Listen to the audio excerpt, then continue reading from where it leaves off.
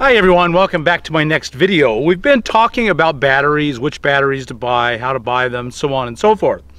But now one of the next questions you're going to have is, okay, so I've got these nice new batteries. How do I get power out of them and make that usable in my life?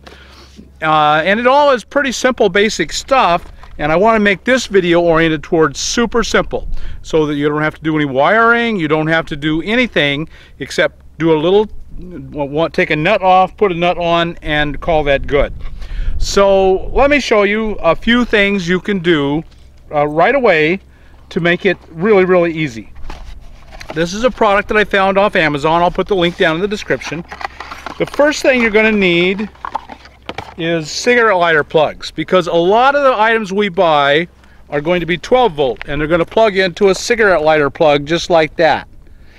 Well, this makes it as easy as clamping it on. Black is negative, red is positive, and now you've got a cigarette lighter volt that's active. That's all you had to do.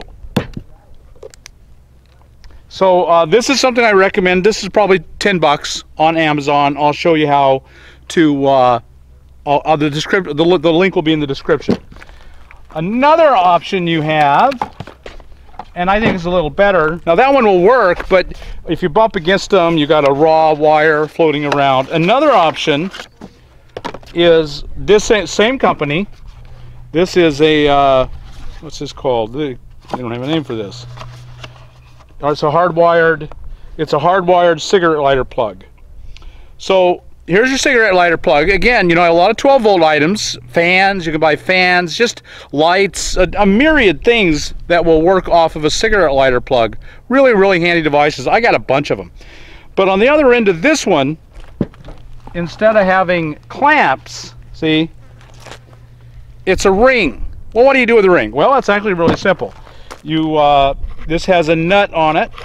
All batteries, well, deep cycle batteries, will have a nut, and this is the negative, and it goes on there, and you screw the nut back on. I mean, it really is just as simple. And if you own a pair of pliers, you could get this finger tight and then just turn it a few times with the pliers.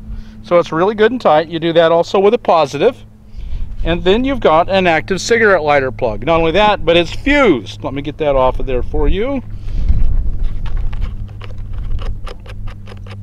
So that's just really simple. I mean, you need a way to get power out. Here you got this battery bank, but now you can't use it.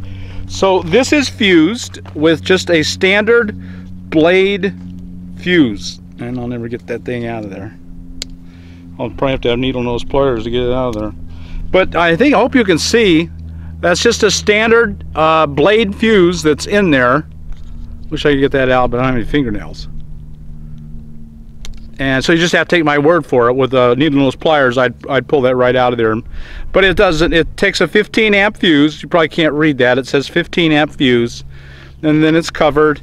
Just attach these, and you got a cigarette lighter plug, and all your 12 volt cigarette lighter plugs are now usable. Very simple. But let's take it one step further. So what if you have 110 volt items? Say now, for example, your laptop. A lot of you have now. I should have brought one. They make, of course, USB that plug into these that have 2 USB ports on them, power ports. That's how you can charge all your devices. Most of your devices, your pads, your phone, more and more things are coming with USB charging. So you just put one of those things in here, cigarette lighter plug. You can buy them at a gas station. You can buy them everywhere. You no problem finding one. I should have brought one over to show you, but I didn't think of it. You plug that in there, and then you can charge all your USB devices or all of your 12 volt devices. Really handy. It's a cigarette lighter plugs are not the greatest quality, but they work great, and I highly recommend them. I have them all over my van, and you will have seen that. But say you have items that doesn't run on 12 volt and it doesn't run on USB 5 volt. It runs on 110 volt. Well, 110 volt is the thing you plug into your wall. In your wall, in your home, your apartment, you have a plug-in. But what are you going to do with those things? Well, all of them that you can, you should convert to 12 volt. So for example, many laptops, especially IBM PC laptops, you can buy a 12 volt adapter, and you just plug it into the cigarette lighter plug, and you're good to go. But let's say your laptop doesn't have one. It has to be run off of 110. Well, you need something called an inverter. You can see this is a simple, cheap inverter. Just about the cheapest one I could find. Probably $15 or $20. And it's 175 watt, which would run all laptops. This just plugs into the cigarette lighter. That goes right in there to the cigarette lighter. See if you can see that in that light. And then you've got 110. And on the other end, it's got a simple 3-prong adapter where you can plug in to 110 items. You could run quite a few items at 175 watts, and it just runs off a cigarette lighter adapter.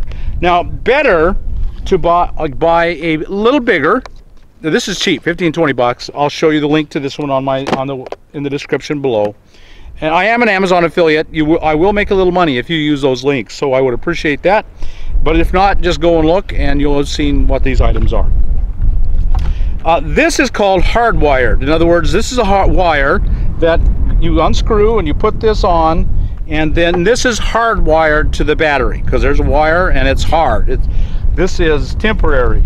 This is temporary, not hard at all. It can just fall off, whereas this, once you've put the nuts down on these, they're not coming off. So you can buy these to go to an inverter that's larger, 200, 400 watts. I recommend a 400 watt inverter for most people. I like the Cobra brand. I've had very good luck with the Cobra brand. I have one in my van right now. It's my main inverter. An inverter simply means it takes 12 volt power and inverts it to become 110 volt power. It's the opposite of a controller. Your RV, if you have an RV, your RV probably has a controller. Controller takes 110 and controls it and makes it 12 volt. Some of them also have built-in inverters as well. A lot of them do nowadays. So this is what you need, either this cigarette lighter plug or a hardwired one that comes with rings. I just didn't bring mine out. It's attached to the battery and I didn't want it to unattach it. I would recommend these are pretty small, but if you have simple needs, this will do the trick. I would probably suggest a 400 watt Cobra. That's what I use and what I recommend. A real good inverter. Now there's the difference between pure sine and modified sine. I'll just go into that really briefly.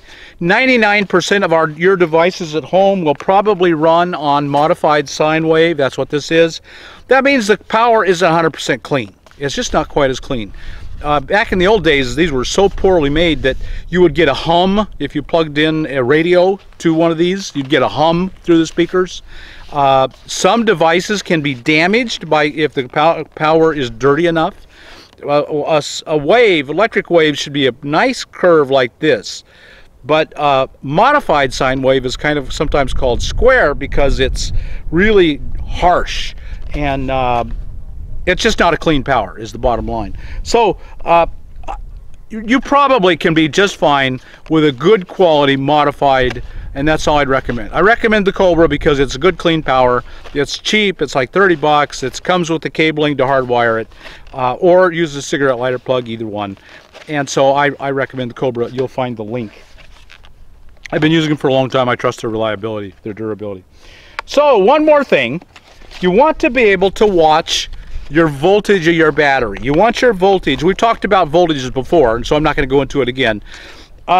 You want to know what the state of voltage of your battery is, and the simplest way to do that, if your charge controller doesn't have a voltage meter on it, which the cheaper ones hardly ever do, is to buy this little product. You can see it's a cigarette lighter plug, and it goes into the cigarette lighter, so it just will plug right into there. And I doubt if you can see it through the packaging and not turned on, but it has it has 3 lights, green, yellow, red, and it will give you the voltage as a digital display. And so it will read 12.4, 12.8, whatever the voltage of the battery is, and the light will also say green is go, lots of power, yellow, uh-oh, you got some trouble, red, stop using it. And anytime you see red or the battery goes down to 12.2, you've used too much power, you need to stop. So that's like 10, 15 bucks. I'll show you the link down in the description to the video. So these simple devices will be less than, you can get these for less than 60 bucks. I'm almost certain I paid less than 60 bucks. A cigarette lighter plug, either hardwired or clamp on, or both. Get one of each, and then you can run 2 different devices. Plug this a battery monitor, digital voltmeter into one of them.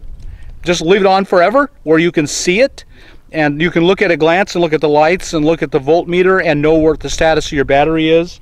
And then finally, if you have 110 volt items that you want to use, just buy a cheap inverter or the Cobra 400 watt inverter that I recommend. Either one will do. This will only run about 150 watt items, and then it'll start getting hot and it'll cut out. So there you have it. Simple, cheap ways to get power out of your new battery system and make it usable for you right away. There's much better ways, or much better quality of all this stuff, much more elaborate, but this is all you need to get started. You're in business right now. If you go to Walmart, buy a cheap marine battery, one of these, wire it to your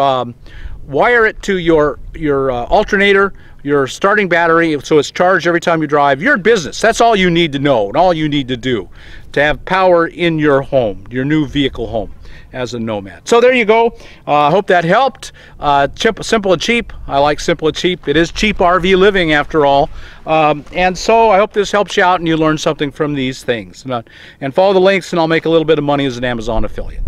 So there you go. I'll visit with you on our next video, and until then, like us on YouTube, subscribe to our channel, tell all your friends that there's another better way to live, and I want to tell you how to do it. Okay, we'll talk to you later.